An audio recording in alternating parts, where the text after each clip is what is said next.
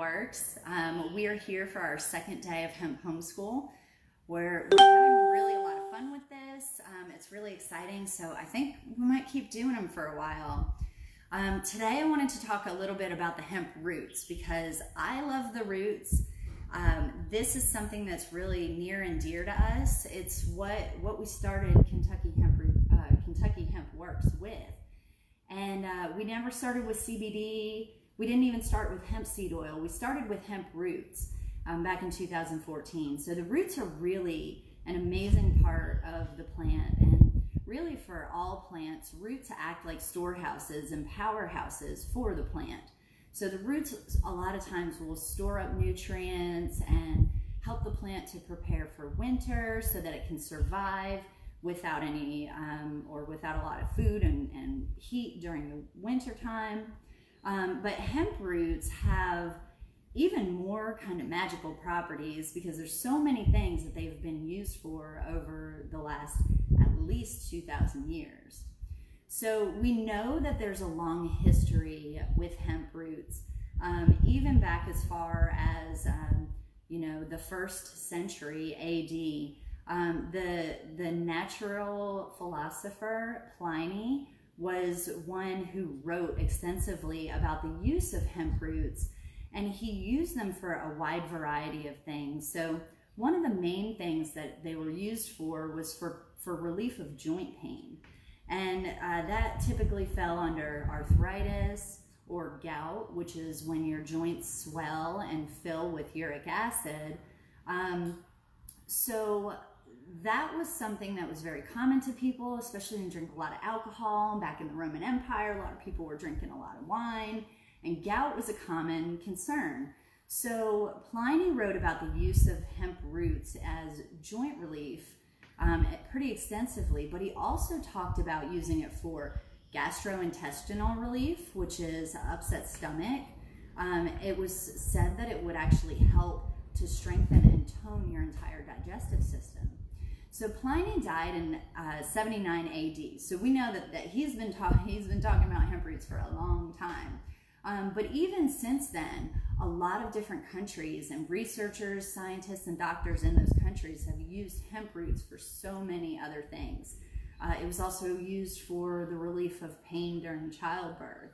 And more recently, it was used even here in Kentucky in plumbing and fixtures. So I'll talk a little bit more about that in a minute. Hemp roots are a little bit unique because they have a taproot. It's not unique to hemp, but this taproot will dig straight down into the ground and get it a good solid footing. And then all these little branches will come off of that root. But back to all of the different uses for the plant, for the roots specifically, it was used in some really cool things in different countries, including China, where hemp roots were used for smoke bombs and explosives. So they had a whole recipe of different natural products that they mixed together and actually could make smoke bombs out of roots. And for a long time in the shipping industries and sailors, they would use hemp roots to actually caulk holes in their ships. So as they were building the ships, they would caulk the little cracks and things with hemp roots, and they called it oakum.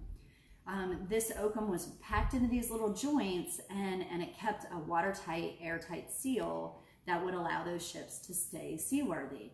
So they had a wide variety of uses that didn't just include medicine, but also included some really neat industrial applications as well. So we love hemp roots here. We use them in a bunch of our products. It's the first thing we've ever used or worked with in the hemp plant. And they've done nothing but perform miracles for the people that we love and this business. We use it in a topical salve. We have a beard oil because another thing that was written about roots historically was that it helps to stimulate hair growth. And that those are things that we've actually seen happen in real life. So that's it for today. I have some homework for you. The first homework assignment is a worksheet. That's going to be for the kiddos or any adults who love word searches. I also have a little bit of civics homework. So the second assignment is a link to the Kentucky regulation that talks about using hemp in plumbing. So check that out. It's not, you don't have to read the whole thing. It might not interest you, but see if you can find where it actually references using hemp when you're plumbing your joints together. And then the third thing is a little bit of higher level reading for anybody who's looking for something a little more exciting. It is a National Institute of Health link where it's got some research, but it's also got links to a lot of other research. And so you can feel free to just go down the rabbit hole as far as you want on that one. So we'll see you again on Tuesday.